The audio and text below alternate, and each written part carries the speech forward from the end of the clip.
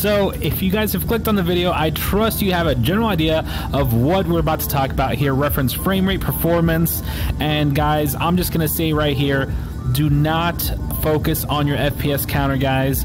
Do not, if you're flying in VR, especially Microsoft Flight Sim and other sims as well, do not get hung up on the performance, the frame rate, the counter.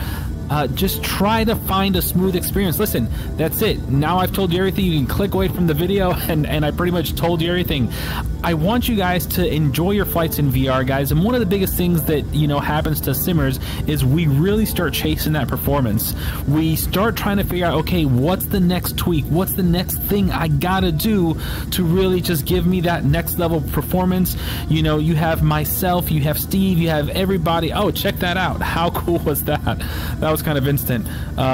You have everybody trying to share the best tips and tricks, and I'm not saying do not look at them and do not learn, but what I'm saying is once you've adjusted some of your settings, once you've done some of these things in the sim, really enjoy the sim. Try to go for a flight, try to do this, because the alternative is I sit here and I exit the sim and I'm like, you know what, if I'm counting the FPS counter, I promise you I would sit here switching it up, trying to figure out what to do to give myself a better gameplay. And the truth is, this right here, if you guys see this, this is absolutely amazing. Now, if you're wondering what aircraft I'm flying, it's the AS350, right? It's the A-Star, which I think has been renamed to the AS350. It's my Eurocopter. Guys, it's a freeware aircraft running with Airland FS, and it's amazing. In our local livery from our law enforcement. This is Metropolis 6. In fact, I was talking to Metropolis 7 earlier. Well, sort of, not really, but yeah, I normally talk to these helicopters. If you don't know, by the way, I'm an air traffic controller over there at Miami International Airport. That's where that plane is landing, runway 30. So I'm a huge VR flight sim nerd, if you can't tell. Anyways, guys, we're on our way to Tamiami KTMB, and listen, I just want to share with you, when you're enjoying the sim, you know, the worst thing you could do is really get hung up on the performance, on the fact whether or not you're getting, you know, 30 FPS, 40 FPS, 45 FPS. Really, you don't want to fly with 20 FPS, right? That's really rough. But a lot of people, I think, are able to hit around that 30 FPS mark, frame rates per second. And it's not all about the frame rates, right? Let's understand. There's also a big deal that has to do with the latency. You know, you want to have a lower latency, you know, and it's a challenge when you're playing this sim because it's really complex. And let me tell you what, it's not an issue here in 2D. When we're flying in 2D, guys, it's, you know, I have a laptop with an RTX 2060 that runs this just fine without any issues. But the moment I try to turn on VR, I'm going to see an impact, and you are too. You know, in fact, I do not recommend any laptops for VR, really, unless you're going to shell out, you know, $3,000 to $4,000. Well, VR with Microsoft Flight Sim. If you have a laptop with an RTX 2060, it's going to run really, really good. It's going to be really enjoyable. But yeah, guys, just listen. I'm telling you, we have a lot of group members asking, and I understand. Everyone's trying to figure out that next big thing that's going to give them that FPS boost. And I want you guys to listen to the people that are doing the tutorials. In fact, before I started this flight, I actually started running the NIS scaler, and I set it up to 80%, and I think NIS scaler down to 80%. I'll show the settings here on the screen. And here's the Biltmore at Miami, by the way, with 20% sharpening, and it just smoothed out my RTX 3090. So guys, I have an RTX 3090 with a 12900K, and I'm telling you what, I'm not getting insane FPS in any title, really. I mean, the two biggest ones that are heavy hitters for me, Microsoft Flight Sim and DCS. You know, so these two sims are absolute beasts.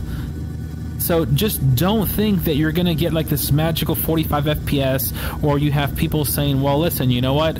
When I play in VR, I need to have this high frame rate. I'm going to tell you a couple things. Try Microsoft Flight Sim. Try to get it to at least 30 FPS, and again, you're going to watch it, right? Because you're going to look at it at least to have an idea.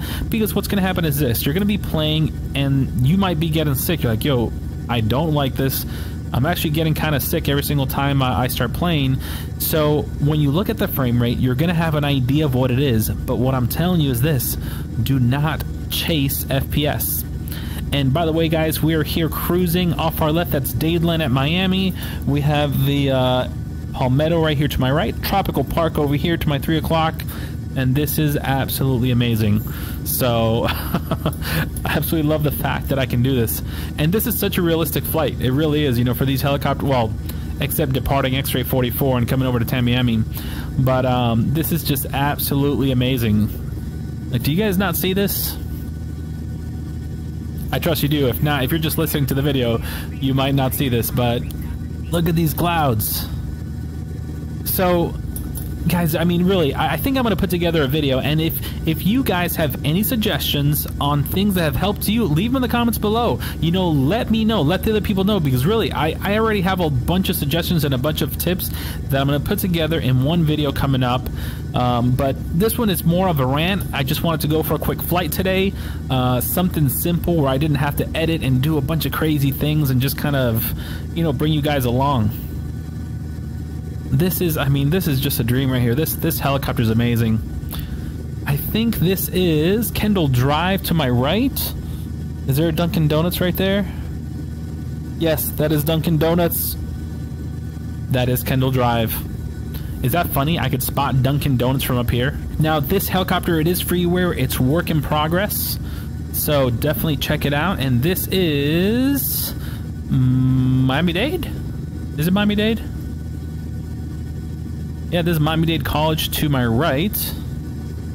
Tamiami Airport at my 1 o'clock here. So we're going to, I believe these helicopters, when they arrive and depart Tamiami, they normally enter right in between the parallels, eastbound, and let me just check my altimeter.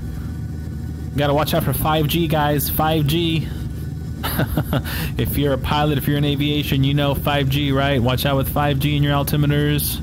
Alright, so we're gonna arrive here at Tamiami, and listen, I'll give you a couple tips right now. Number one, remove Microsoft Flight Sim 2020 from Windows Defender. Add it to the exclusion list, that way it doesn't scan it. Turn off Windows Defender while you're running the game. If you're running Geforce Experience, turn off Geforce Experience. That way you still get the benefits of having the NVIDIA drivers, but you're not sitting here running Geforce Experience. And again, I'll probably have a video detailing all those things, but the fourth thing is NIS Scaler. Really, I mean, I'm telling you guys, those things I feel like have helped me a lot. And the latest NVIDIA drivers, which I'll throw on the screen as well, have been really, really good. So consider those things as an option. Again, if you guys, whether you're running, you know, Pimax, Reverb, Oculus, do me a favor, just leave some comments below for other people. And I'm going to put together a video with your tips, with your information. And we are arriving over here. Yeah, so I'm going to have that video coming up soon, just really trying to tie in some things together that I think help you guys out. And, oh, this is beautiful. So, Miami-Dade Fire Rescue is here. I think Metro Police is to the other side, but we're going to park over here with, we're going to just act like this is where our helicopter goes. This is just so cool.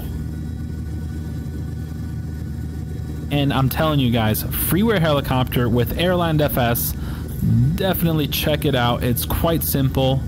You just need the helicopter, the Airland FS software. You drag the helicopter profile into the Airland FS folder, start your sim, and then when you start your sim, then you hit fly. After that, you run Airland FS, which is what's doing all the math for the helicopter flight dynamics. And although they're not perfect, I'll tell you what, it's a lot of fun. And honestly, I couldn't have done this flight without it. I mean, it just made this just an amazing experience. So I hope you guys enjoyed my rant. Leave me a thumbs up. Give me some feedback in the bottom there in the comments. And check out the other videos. And if you want to know more about the HP Reverb G2 V2, check it right here, guys. It's an amazing headset. I really recommend it. And I have a full review talking about the latest updates that came out to it. Thanks, guys. Take it easy. Be well.